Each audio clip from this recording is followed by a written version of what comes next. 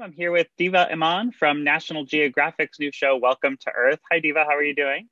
I'm good. Thank you so much for having me.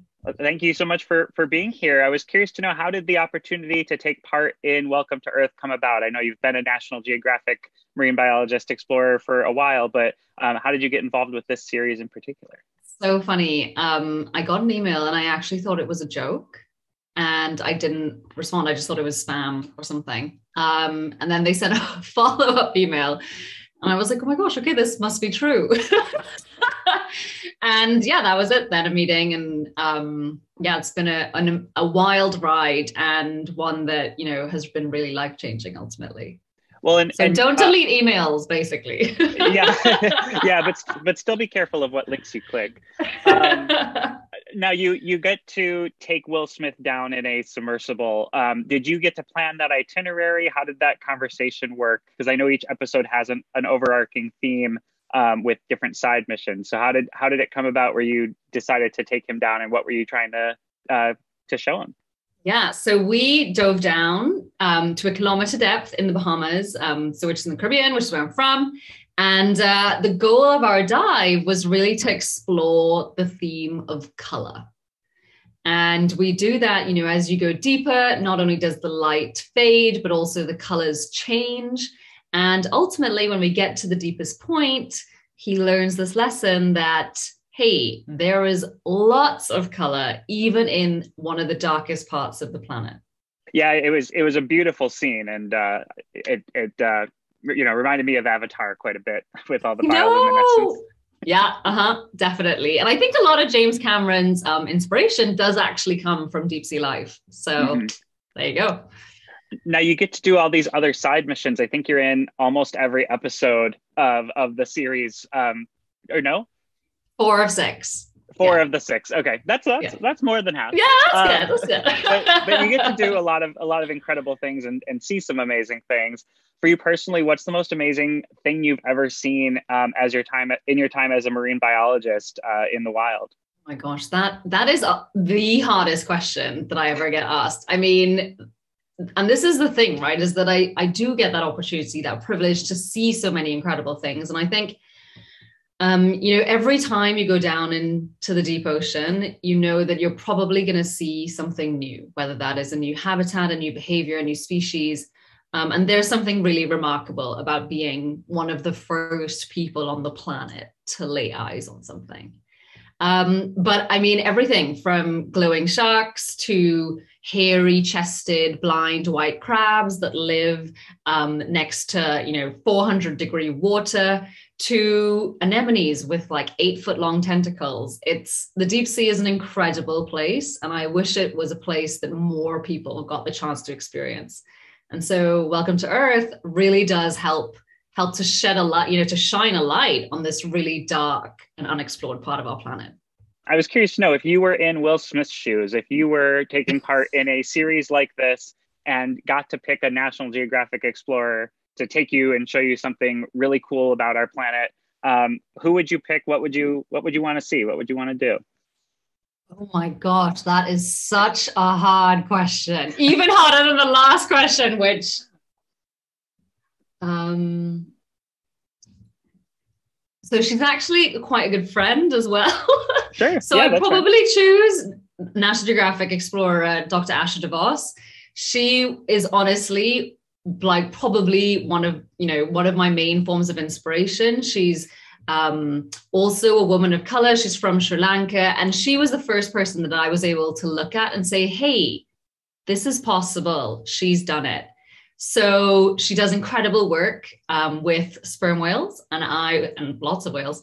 And I would just love the chance to be able to be with her doing work in her home country's waters, or anywhere else in the world for that matter. She's just been a real source of inspiration. One of the things you say to Will Smith during your descent is part of the reason you're doing what you're doing is you do want to empower other girls, other people of color, to see that science is for everybody. Are there certain things or programs that you take part of where fans who see this show and get inspired by what you say and do in that moment can learn more and find out how to follow a path similar to yours to kind of continue the work you're doing? So there are some great ways to really learn more about the ocean and the deep ocean, especially. And I think that's something that's changed drastically from when I was young.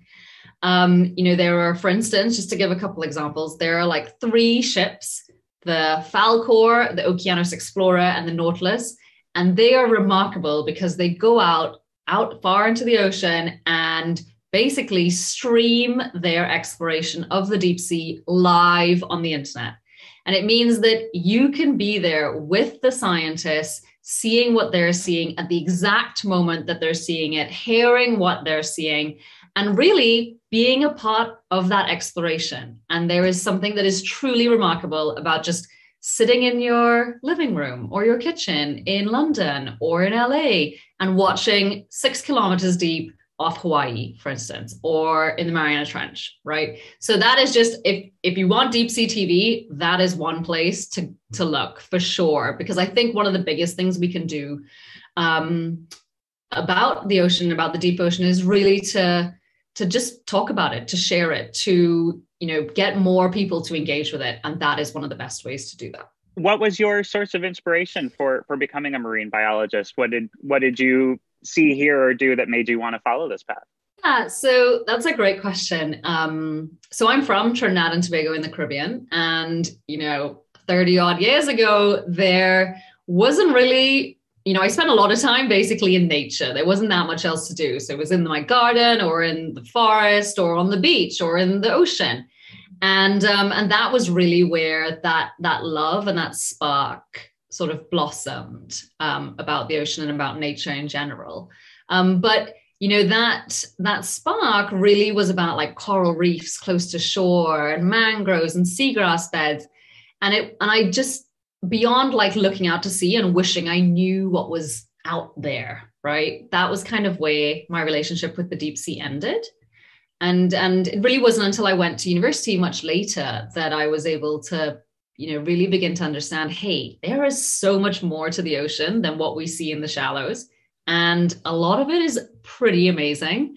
And a lot of it's pretty unexplored. So there's a lot of work to do. And it's a great place to begin to answer questions and see things that no one's seen before. For a last question, I was just curious if you had like a dream funded project from National Geographic, could be TV, could be a book or even a magazine article. What's your wish list item that National Geographic could potentially fulfill? So that's actually an easy one. I think, I'm from the Caribbean, and it is the biggest ecosystem there is the deep ocean. And yet so little of it has ever been explored, seen with human eyes, explored with cameras, anything.